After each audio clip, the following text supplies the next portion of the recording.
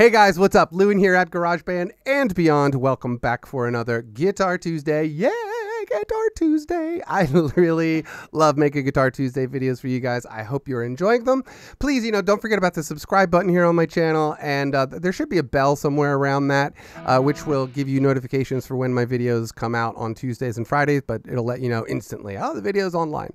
So if you're interested in that, just hit that bell. That's it. Anyway, so what we're going to talk about today is the more in-depth features of GarageBand 10 when you are trying to customize the electric guitar tones, to your personal preferences. Okay, there are a lot of different options in here, and having just been looking at comments and emails, I realized, wow, I don't think everybody really understands what happens in here.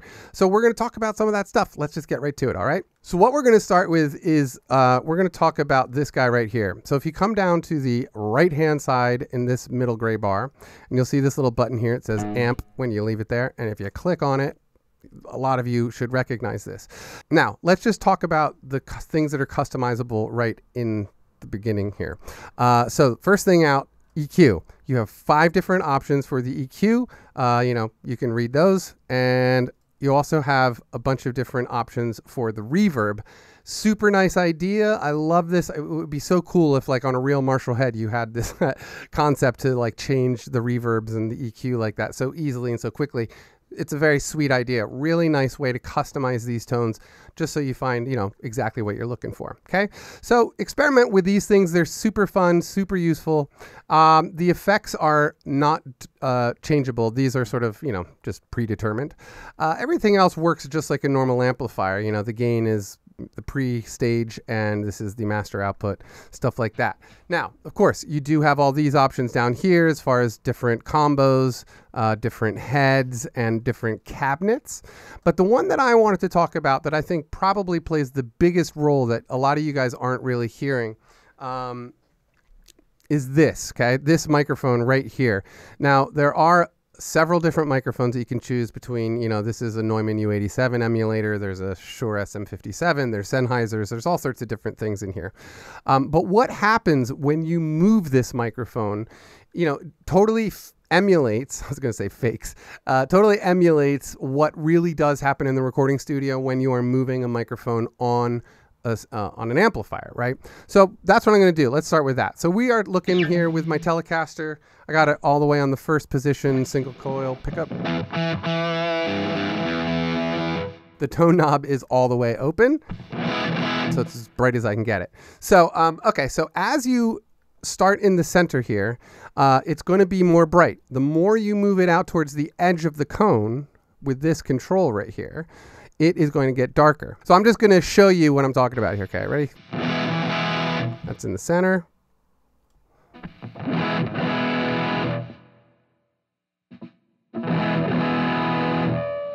And if we go all the way out, it's really dark.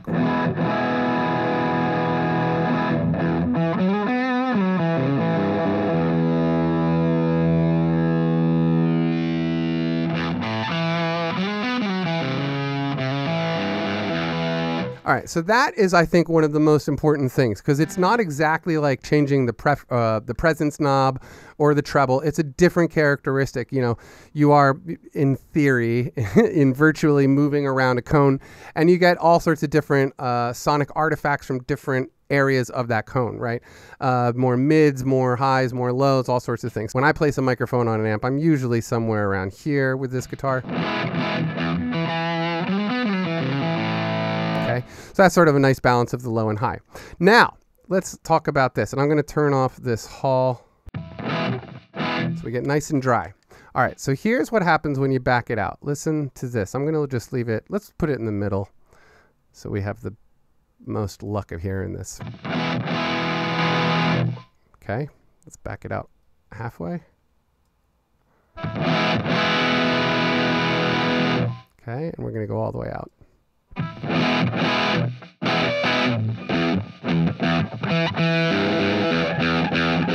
Okay, push it back in. Oops. This is one thing I don't like. It gets a little squirrely sometimes.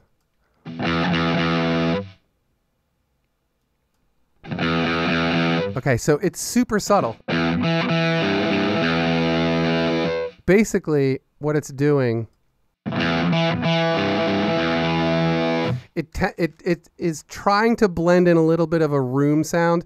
Even though I did turn this reverb off, it still affects it. So it's a subtle thing. So I will just put it this way. When it's farther out, it's got a little bit more of a mid push, and the low end is still there, but it's not as impactful, right? So like if you're doing like a bunch of heavy guitars where you don't really need a ton of low end because you have a bass going, you know, you probably want to have the microphone a little bit farther away. This is one of those things you're just going to experiment with. Let's do it in the other corner, see if we can hear any bigger differences.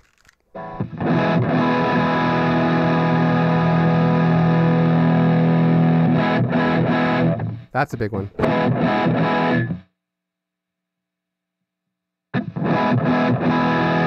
You hear that? The mids open it up a little bit. Let's do it again. Again, this is a super subtle thing, but you know, if you're a guitar player and you're trying to chase good tone, you know perfectly well that sometimes chasing tone means 1% of a tone change here and 0.5% of a tone change there. It's the compounding factor of all of these different changes you can make that make up the overall tone, right? So understanding how this particular microphone, or not this particular microphone, but this particular feature, I think this is one of the most powerful things we have in GarageBand, being able to move this microphone around. It's pretty accurate, honestly. Like if you do this in the studio, you get very, very similar results. So kudos to Apple for getting that right. Now, other thing that I like to talk about when I'm doing this is this particular output from the amp sim. When I am recording or just working with these electric guitar things, especially when I'm mixing, you know, I mean, you might perfectly well know that like you're cranking these volumes and trying to get more and more volume out of it. Like you might even like, look here, my master's all the way up. These things do help, but what you really want to be doing is using this power or this particular output, right? I don't know why I just said pan when I was up there. Anybody see that? It was weird. Anyway, so this particular output volume fader is probably the most important one when you're trying to mix. Use this just to get a basic overall, you know, like what I do is I'll put this guy at 0 and then I will start working. I'll double click on it, I'll hit 0, and then I'll come back here and then I'll use this as, you know, a gauge, like the overall gauge. So I send signal from here till I get a good signal coming in here, and then this volume becomes like the fine tuner. But use this one to get the maximum volume out of the amp sim. I could have said that a lot earlier. All right, so let's keep going because the pedal board is also very interesting and you have lots of different options. So this is the pedal board. If you don't know about this thing, it is super fun to use. Like any pedal board, you can just grab these things and drag them off or grab one out of the closet and drop it on the board. Okay, so this is the nice thing about having this. You can really play with the order of the pedals. It helps you understand like what is going on with circuit paths and signal paths when you start switching like the compressor before the drive, or the drive before the compressor, or the wah before the octave pedal, or whatever it may be.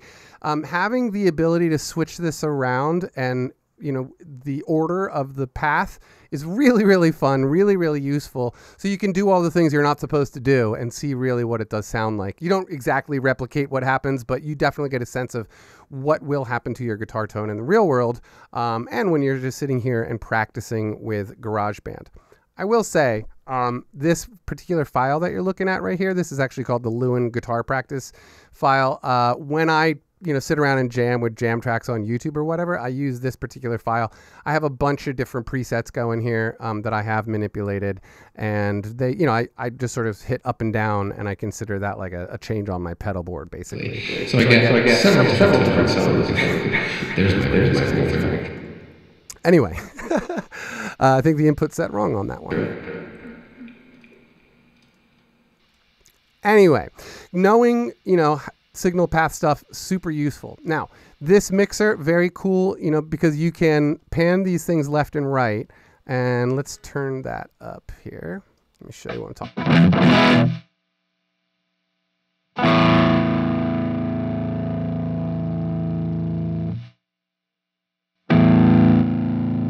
about.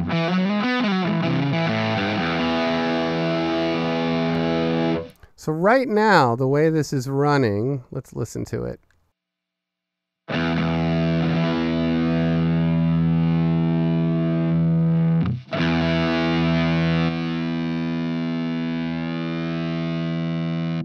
Okay, so the way this is working is on the left side here, as just like you see the mixer saying, to the left of the physical mixer are these pedals, and to the right are this one, right? So if I come over here, right? So the cool thing about this is, like, if you're trying to get like a nice big stereo sound, and I will say this is in the classic drive thing, although the mixer is something you can pull out of the virtual closet here, but you can get two different distortion sounds on each side. Super nice thing when you're trying to get that big, accurate, like, you know, stereo guitar sound going. This is a really, really cool way to do that. You can change the pans, you know, all the different mixes and stuff.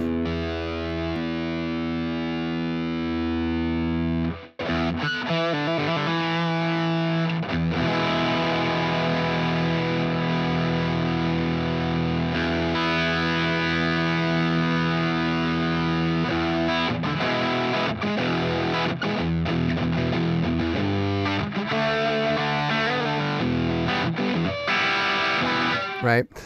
One of the things I will say when you're doing this and you're trying to really sort of push that left and right effect, I do tend to sort of make things maybe just a tiny bit on the left heavy side, or just panning it, you know, or pushing this fader a little harder to the left.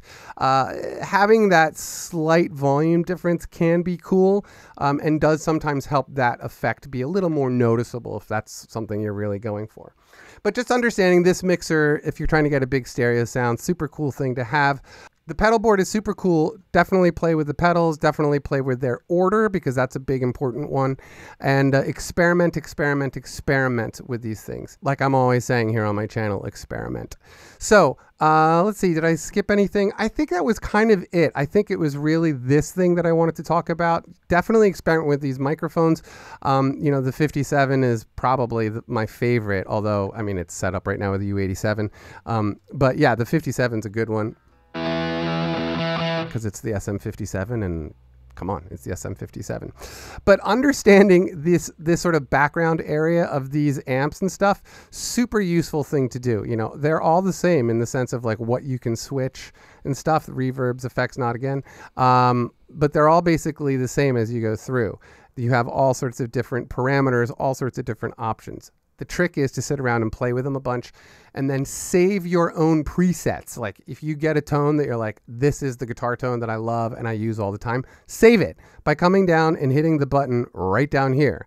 You just hit save and it'll save it, and that's it. And you'll have it forever, and that's awesome. Then you can share it with your friends if you want, all that kind of stuff. So this was sort of an all over the place video, you guys, and I apologize for that. But I hope you got a look at some of the stuff that is a little more foreign to you, and I hope that I have inspired you to go in and play with these things, because the more you play with them, the more you learn, and the better sounds you can get out of GarageBand 10, because the sounds are awesome. And there's just no two ways about it. These things are great. They totally work. They serve their purposes perfectly. But to get them to work that well, you really do have to sit around and work them, you know, with headphones on, in the monitors, in the studio, record them, listen to it, go back, tweak it. It's just like the real recording process. You have to go through and tweak everything. I think I just said that about 1,000 times. Anyway, you guys, I'll see you back here on Friday. We are going to be doing another giveaway here. We're going to be giving away a set of monitors soon. So stick around for that and have a great day. Please check out all the other videos that I made here on GarageBand and Beyond, blah, blah, blah. There's lots of them. I've been doing it for a long time, and I like it when you watch this stuff, subscribe to this stuff, share this stuff, and all that, because it really does help my channel grow, and I want that to happen, and I really appreciate it when you guys help me do that, because that is super awesome of you. All right. Have a great day, guys. I'll talk to you later. Peace.